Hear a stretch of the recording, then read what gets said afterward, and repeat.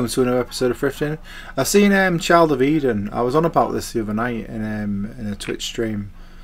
It was 100 years early stream. I was going on about Res and how that's a spiritual successor to it.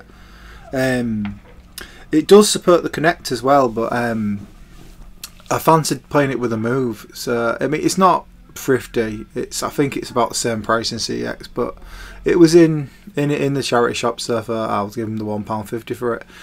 Just in Cash It In, I seen Transformers: Revenge of the Fallen, based on the movie. That one was £2.99. CX select for £4. I thought it was a different one. I thought it was is it Return to Cybertron? You know, so I get confused with some of these Transformer games, but I mean, it was still coming under price, so it was all right. Another one, £2.99, Marvel vs Capcom 3, which I played a bunch of. Every time I get that one, though, I always remember there's an Ultimate Edition. I was just checking what was in that orange box, but it was Bulletstorm. But yeah, so Marvel vs Capcom 3 for £2.99 is pretty sweet. This one was good as well, £2.99 for House of the Dead 2 and 3 returns, £10 game in the old CEX, so I picked that one up. There was obviously Super Mario Galaxy for £2.99. It's an epic scare. Disc wasn't that great, but I've since got these cleaned up and they come out alright, so it was definitely worth it. But he does price them to condition in here, and but I mean, I don't mind taking a punt on a few scratch games because I can always go get them cleaned at CEX. And 99p for Star Wars, Clone Wars, Lego. Yeah, I mean, it's £4 in CEX, so I thought I might as well pick that up as well.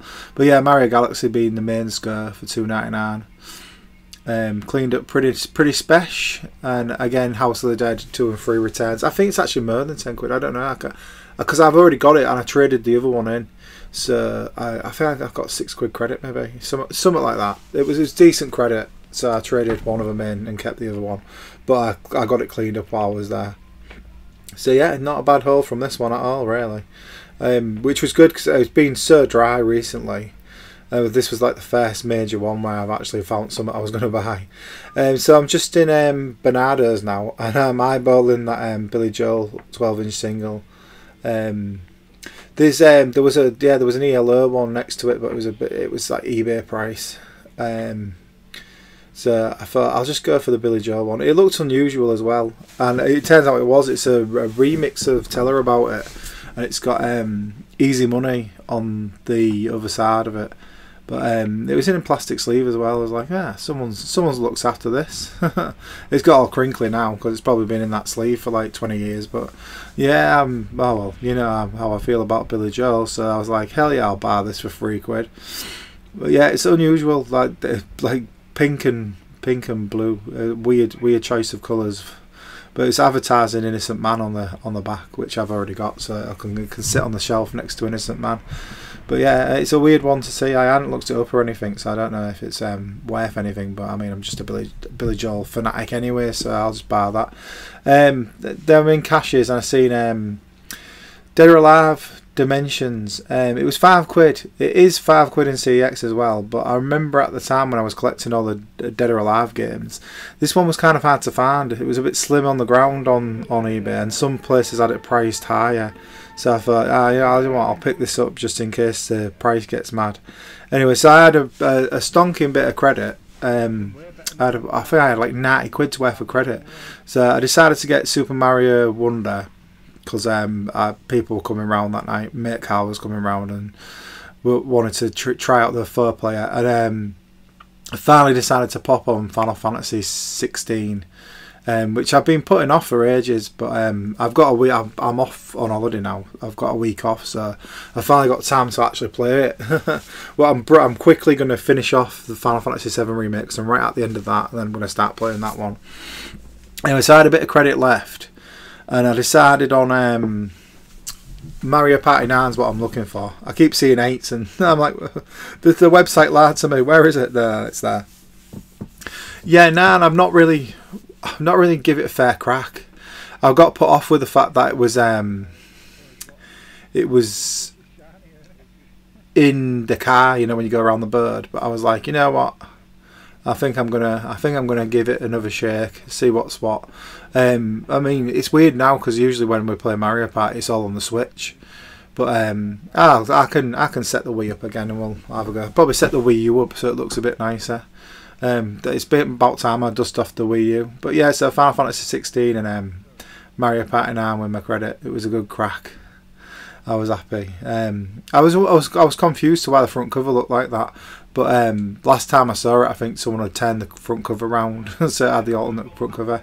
And back in caches, and this was one I've been looking for. It's Road Rage. It's kind of like an open world. It's sort of like a mix between Road Rash and Carmageddon, from what I've read up on it. So yeah, I decided to go for that. It was $5.99 in here. CEX, it's gone up to £12. That's an old CEX sticker on the front cover, but yeah, CEX up for £12. So $5.99. It was coming in thrifty enough for me to pop on it. But yeah, I've installed it. I had a quick go. It's not. I mean, it's a bit ropey. I mean, it might get better. I don't know.